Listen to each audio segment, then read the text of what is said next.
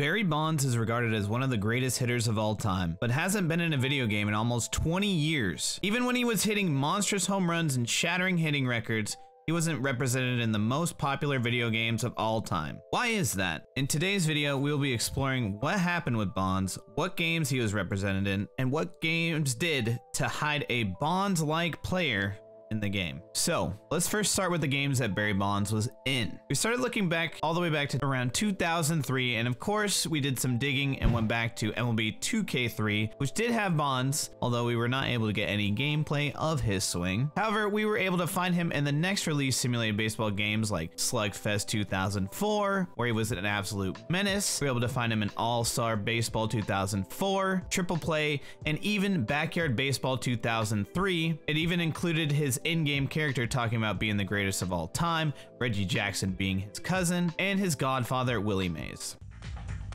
My godfather is Willie Mays. Neat, huh? My dad played for the San Francisco Giants a long time ago, way back in the 70s. When the ice cream man comes to my neighborhood, my dog always goes nuts. I thought maybe he wanted some ice cream, but when I gave him some, he just sniffed it and walked away. That's about where we stopped seeing him in video games. It turns out that in 2003, Bonds announced that he would no longer be licensed by the MLB Players Association, a decision that he made on his own. The reason being is that he wanted to be the only one in control of his name and the intellectual properties associated with his name, stance, voice, etc., which is not too surprising when you think about all the drama associated with Bonds, the press, and how he was perceived from the outside. So, was Bonds never featured in a video game after that? Well, yes and no. He technically was not included in any future video games, but there seemed to be a risky, albeit effective loophole where video game developers would include Bonds like replacements. But before we get into that, I would like to give a shout out to Ryan Ferguson, who really helped me with my research of these Bonds like replacements in games.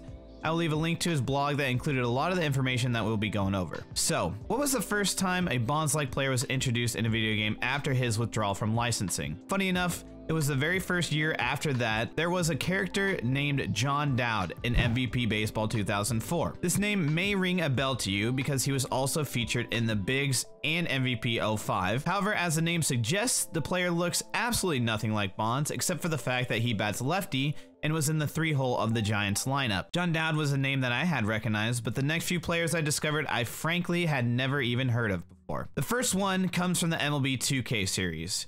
Joe Young was the Bonds-like replacement that played for the Giants in these games. He had the bat waggle, but was a right-handed hitter and did not look anything like Bonds. It's funny they chose to have him as a right-handed hitter in my opinion, because you'll see with all the other Bonds replacement players that everyone else was strictly a left-handed hitter. Moving on to a very obscure player that was only featured in one game, I'm talking about Wes Mailman, that was featured in the All-Star Baseball 2005 game. Now, as I mentioned earlier, Bonds was featured in the All-Star Baseball 2004 game, so the announcement of withdrawal from Bonds must have been after the game was released. Anyways, Wes Mailman also looked nothing like Bonds physically, but did include his iconic elbow guard and bat waggle. This card was absolutely cracked when I played around with him, so good job All-Star Baseball. You know we love you on this channel. So those are the obscure guys that I mentioned that were featured in games, but obviously I've left out the most important of them all and the most iconic one, Reggie Stocker.